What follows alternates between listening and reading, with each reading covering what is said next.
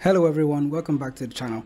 Last week I posted a video unboxing the best possession tactics for Football Manager 2023. It had just one problem. I uploaded that video at 4 AM. So there's a chance you haven't seen that video, but if you're here, don't worry. In this video, we're going to look at one of the tactics in detail. The tactic we'll be looking at today is the positive headache 4-2-3-1 system created by Delicious Story. It's ranked as one of the best tactics for Football Manager 2023 in possession as well. And this 4-2-3-1 positive headache is one, well, it is on request from one of our subscribers here on the channel that we should go through the tactic in detail. So that's what we're going to do here in this video. I went on to test the tactic with a few teams in Argentina: Racing Club, Newell's Old Boys, and Tigre. So in this video, we'll go over the tactic in detail, looking at all the player rules, player instructions, team instructions, and if there are any set piece tactics or set piece routines attached to this tactic. So if you want to recreate the tactic, you can follow along with the video step by step. I'm going to be as slow as possible. I'm also going to try to explain how the tactic works and how the roles interact with one another. Then we'll go on to test the tactic with the three teams that we've listed here, and then we'll see how well they do using this tactic in the Argentine Primera Division. So then we'll start with the goalkeeper. First of all, the tactic is a 4-2-3-1 system, and then there's a super keeper on defend duty, and then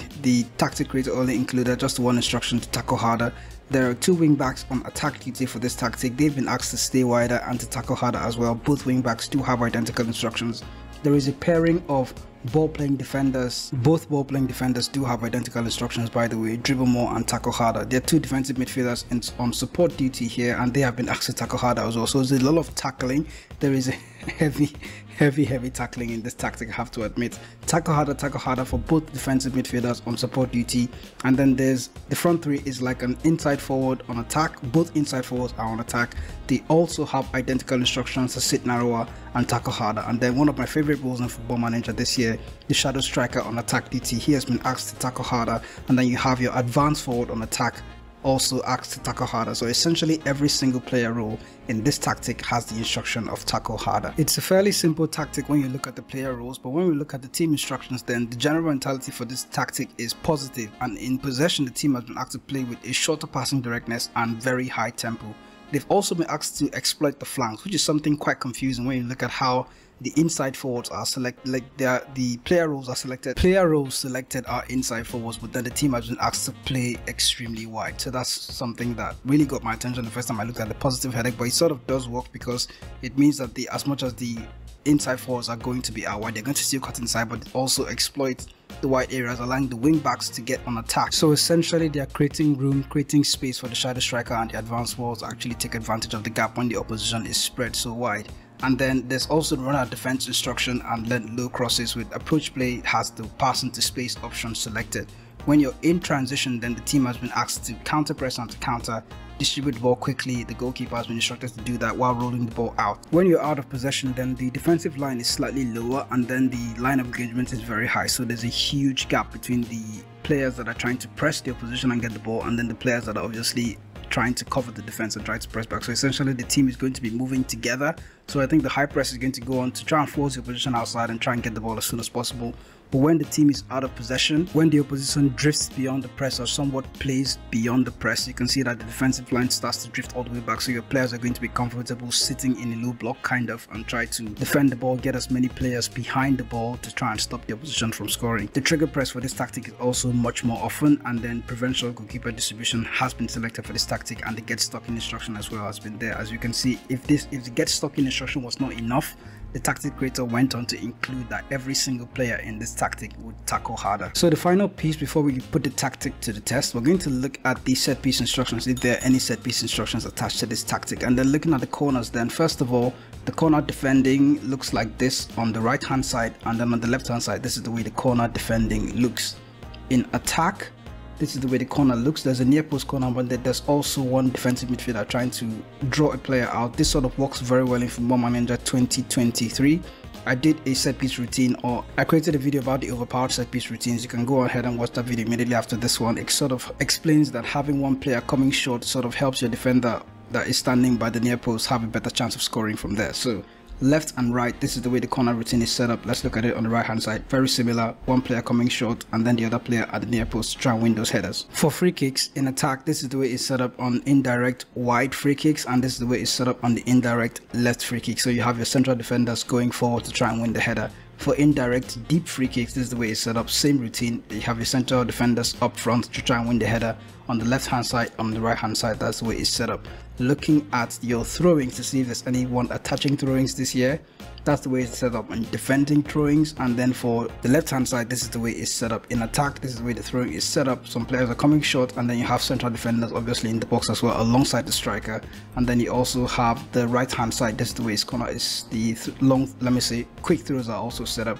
Defenders in the box, one striker, and then some players coming short. So we'll run through to the end of the season and we'll see how well the tactic works out for this Argentina teams that we selected. By the way, if you're new to the channel, remember to hit the subscribe button so you can get notified when more Football Manager tactic videos do come out here on the channel. If you enjoy Football Manager content, do subscribe to the channel. I go on to share Football Manager hints and tips and tactic videos like this here on Dark Horse FM. So we're here at the end of the season. Let's see who got hacked. The Racing Club manager did get the sack, but New Boys and Tigre somehow made it to the end of the season. And currently, looking at the national or the Argentine league, New Boys and Tigre are the teams that are first and second in the division. 26 games played out of how many teams?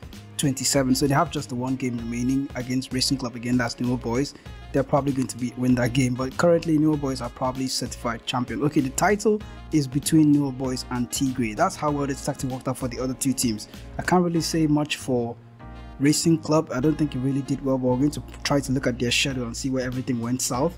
Looking at the Argentine League Cup, the current winners are New Boys, so they're doing quite well, and they're also in the final of the Copa Argentina against Boca Juniors. The team stats are like this: the most goals in the league, 68 and 63 by Tigre and New Boys. That's how well they did. 2.35 points per game, 2.27 points per game for New Boys and Tigre respectively. Fewer shots against.